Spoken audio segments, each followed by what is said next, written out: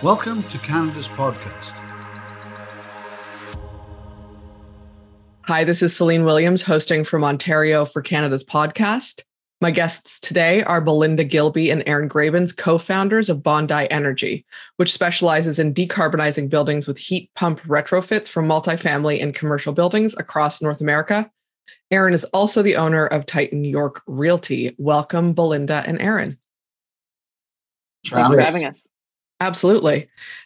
So as we always kind of get started with these podcasts, I'm going to ask each of you to tell me a little bit about your journey as entrepreneurs, both individually and then how you came together. Because Aaron, it definitely sounds from even just that intro. Obviously, you were doing your own thing prior or in conjunction with. So if each of you could just tell me a little bit of your story, that would be great. And you can decide amongst yourself who goes first. Sure. Well, Aaron, why don't you want me to start? No, you start and then I'll go. You started your first company first. All right. So I own a commercial real estate brokerage. And a big part of understanding real estate is understanding value and how landlords assign value, how lenders lend money based on value to owners of buildings, and how those we own buildings, we manage buildings, and we also we represent also tenants in the marketplace that lease space in buildings. So in one of the assets that we were evaluating, we were looking to understand how to change the heating system. And I went through this entire process of trying to find someone, and Belinda shows up in my building and to look to install heat pumps.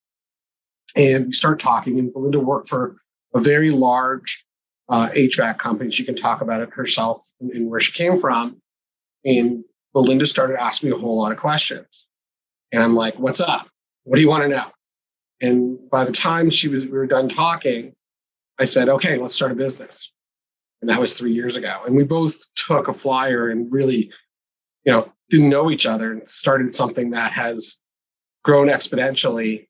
And we are, you'll find from it that we're very different people. But together we are very powerful in what we're doing. And it's been an incredible partnership. And I'm going to pass on to Belinda because, at the end of the day, I'm an older guy that's been in business for a long time, and Belinda is different from that. But Belinda's the superstar. And anyone that will be part of this conversation will know that she is the president in every way that you can imagine in terms of understanding on how to apply this application and managing a company. And she's going to make everyone in Ontario and Canada proud. So I'm very proud to be her partner. So I'm passing on to Belinda. Thanks, Aaron.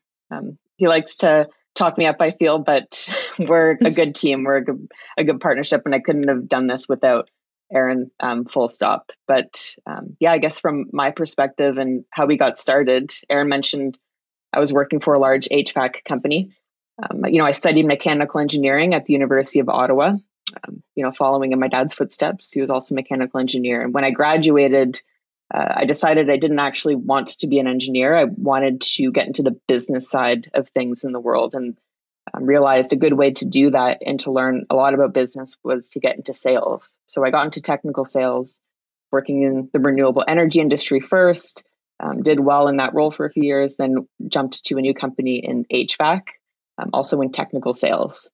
So in that space, I was working with customers that owned buildings and wanted to make them more efficient. And that's sort of where I identified this problem in the market, and the solution to that being heat pump retrofits. So in this capacity as, technical sales engineer selling HVAC equipment, saw a problem, saw a solution, and sort of was spearheading what we're doing now with Bondi within that organization. And sort of thought, okay, there's something here. I think that I would like to focus just on this. I see this huge opportunity in the market. And then long story short, I showed up one day to one of Aaron's buildings that he owns and operates, and was pitching him on this same solution. we're talking about ideas. Aaron being on the flip side of it, also being a customer, he understood the value and the value prop of what I was trying to sell. And I remember distinctly, he looked at me and he said this one question that, put me on this different trajectory. And he said, Belinda, what do you want to be when you grow up? And I looked at him like, okay, who is this guy? Why is he asking me this question? But I said, you know what? I would love to own my own company one day. That's definitely what I'm working towards, when I think about my future in the long run. And he said, yeah, I think you have some good ideas here and you should quit your job and start a company and let me know how I can help.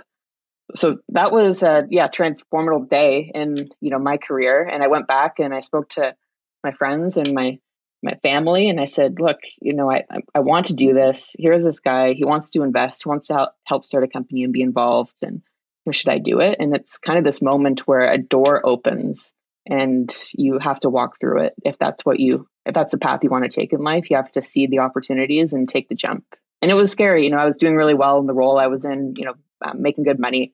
I'm in a comfortable position, but this was a new adventure and a door that opened, and Aaron opened it and I walked through. And here we are 3 years later, doing well and having fun. Yeah. Very cool. I love the clarity that you had, Belinda, around at some point you want to run your own business, and the gumption you had, Aaron, to just be like, I see something in you. Let's try something. That's a pretty cool combination up front. No, we've made a really good team. And, prior to pushing record, we were talking about what happened. We started just before the pandemic, and then all of a sudden March hit and Belinda showed up, and we're at our office every day while everyone else was at home, because we're allowed to. Brokerage kind of allowed to be in our offices. And we the most inventive, creative time of our lives were in that period of time trying to start the business. We didn't know. No one really, we're really kind of first through the door in what we're doing. There aren't many people that are doing this in the way that we're doing it. And we kind of had to reset the market and reset the tone. And we knew that what the demand was for it. And we knew what language we had to speak to the customer in order to have them see that retrofitting with heat pumps was the right thing to do, to decarbonize, to increase value for buildings. So we've set the market, and between the two of us, we're setting a new tone for how Canada is going to decarbonize, and in one very specific way.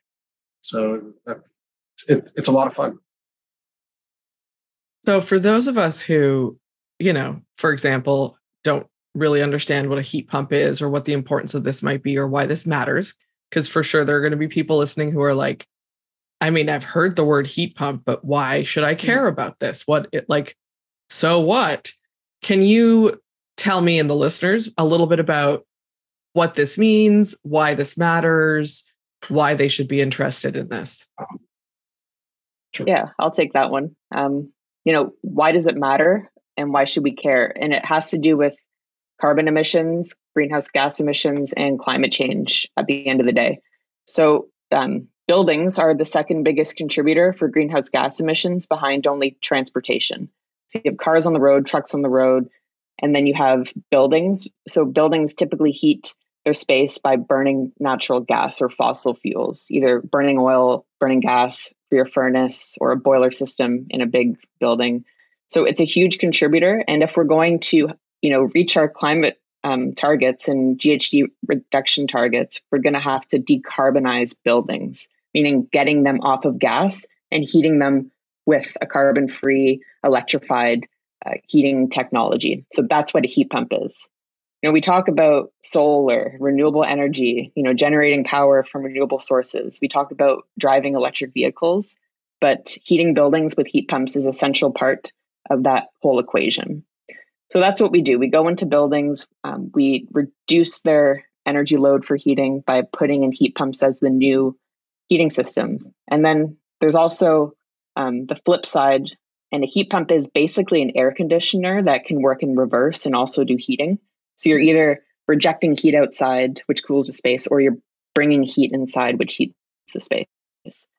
So a lot of our projects are working in older buildings that don't have central air conditioning. So while we're going in and putting in more efficient heating, it's also having the benefit of putting in cooling.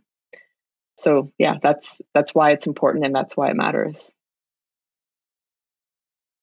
And go ahead. So I can add to that. Everyone has seen a heat pump before. It's sort of like a square box that sits outside of a house, and it pipes into each of the rooms. And then there's sort of a unit on the wall of each room. So if you're wondering what a heat pump is, you've seen it a million times in your life in past lives. It's not a new technology, but the technology has really come a long way for colder climates.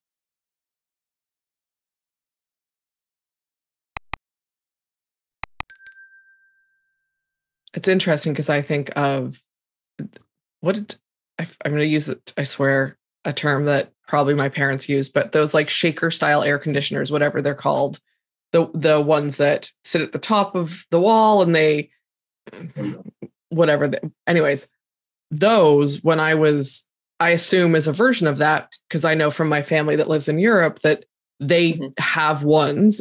We probably do too. I just haven't seen them here, that they use in the summer for cooling and in the winter for heating as an additional source of heat for the house. It's basically that is a version of that, maybe smaller, whatever. But if people are familiar with those, that would be similar to what you're talking about, I assume.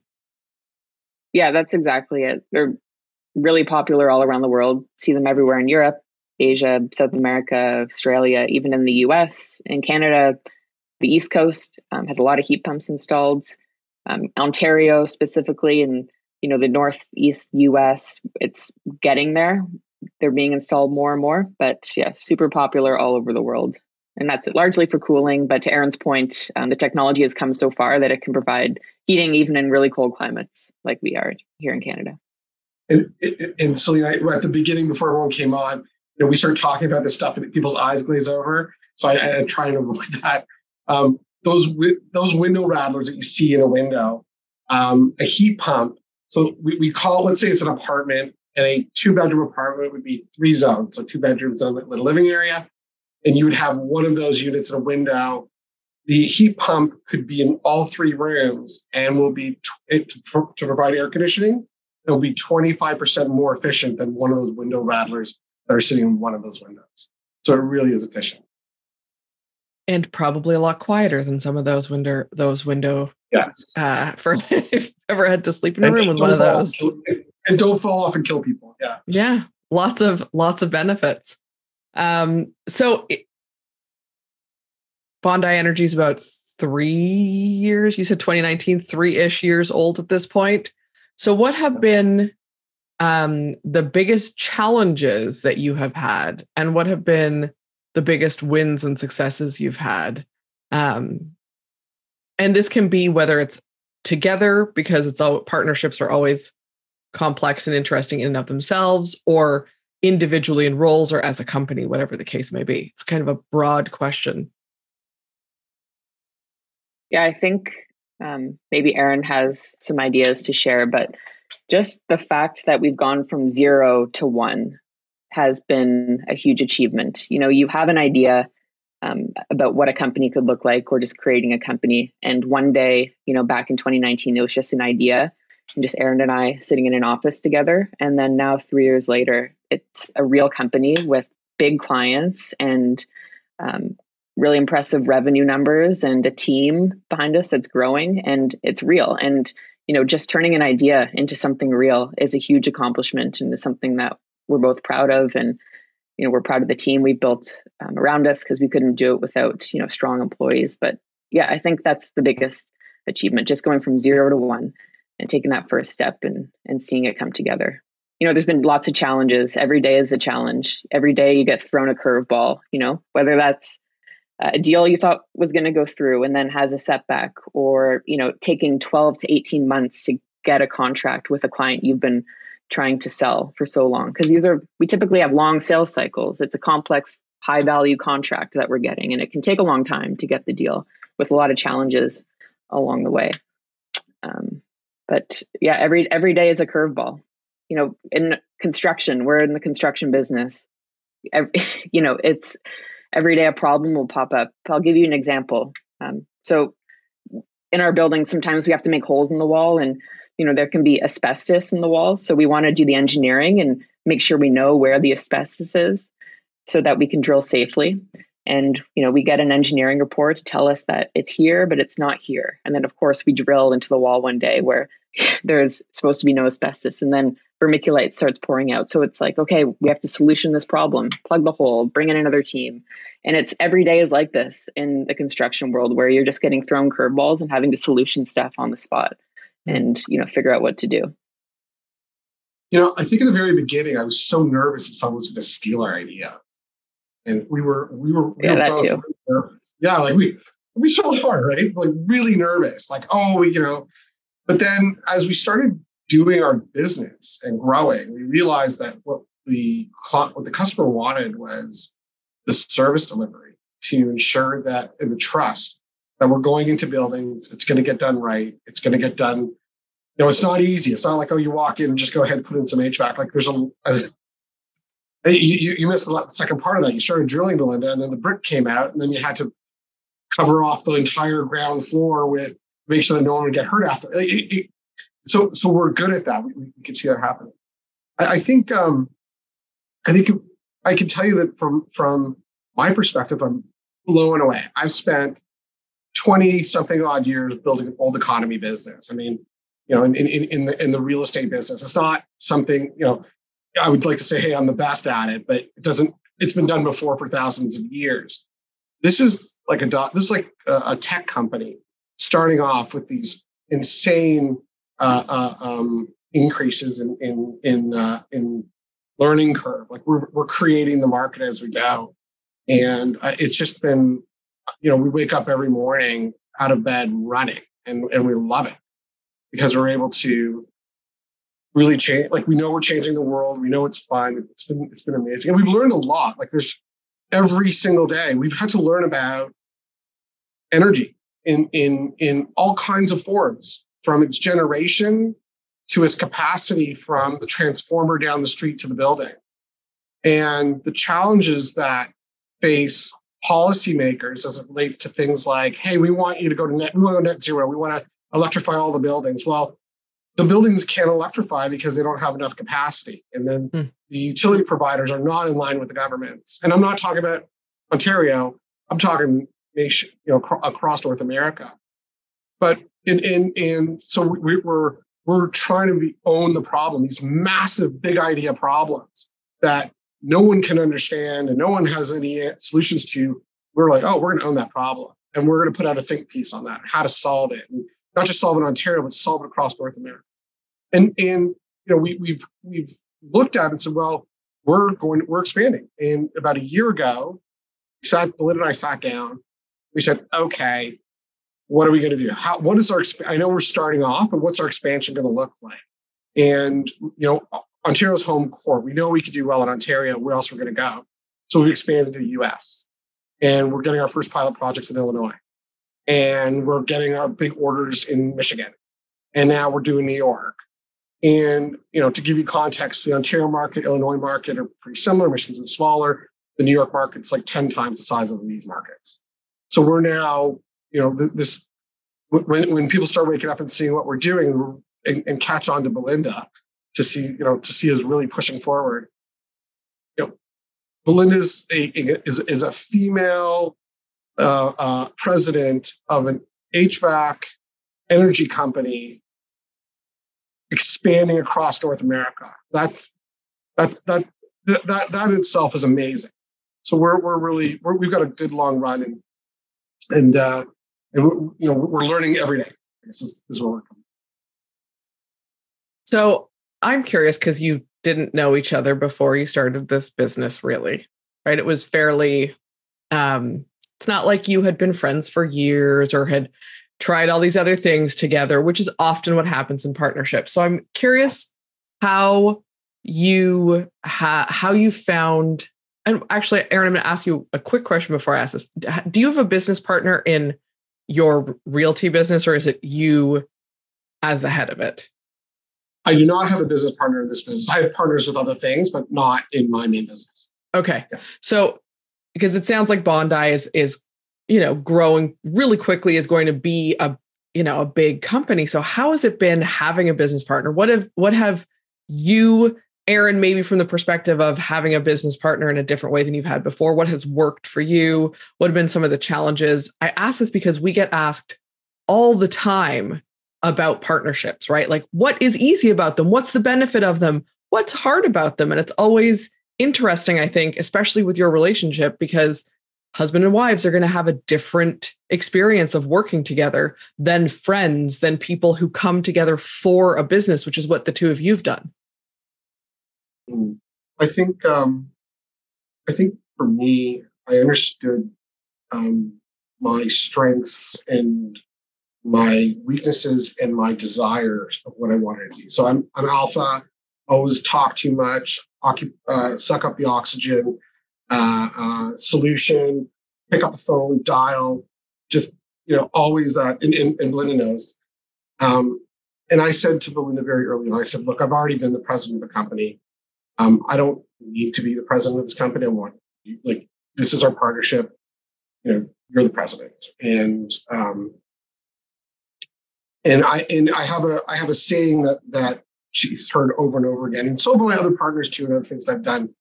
But I defer to my partner, that I trust in Belinda and she trusts in me. And I think that's been one of the most powerful things between us. That there are, we've never had a conversation about money. Never. Whatever Belinda wants, fine. If I want something, fine. There's never we don't always agree. And I may not agree with her, but I will always defer to her because she's the president. I had to, and I think that was a very important part of setting the tone between us. And look, there are times when Belinda's knocked in the door, like, oh my God, what do we do? And other times when I knock on the door, like, what do we do? Like, we solution everything, right? Together. I'm very frenetic. Belinda is extremely controlled. I mean, we sit in a room with maybe, or a Zoom call with 5 white males over 45 who are in real estate, have been in their business for, their entire life and know everything about everything. And in walks Belinda on a call. And by the time the call's over, they're like, yeah, she's the one. She knows it. It's absolutely, and there's this extreme level of trust that the clients put in Belinda. And I think there's I know it from, growing up and being president of one company, there's an Elton John issue. When they ask for Elton John to show up, Elton John's got to show up. So Belinda's got to show, right? Like that, it really is a cornerstone of the trust. And we've done really well by that.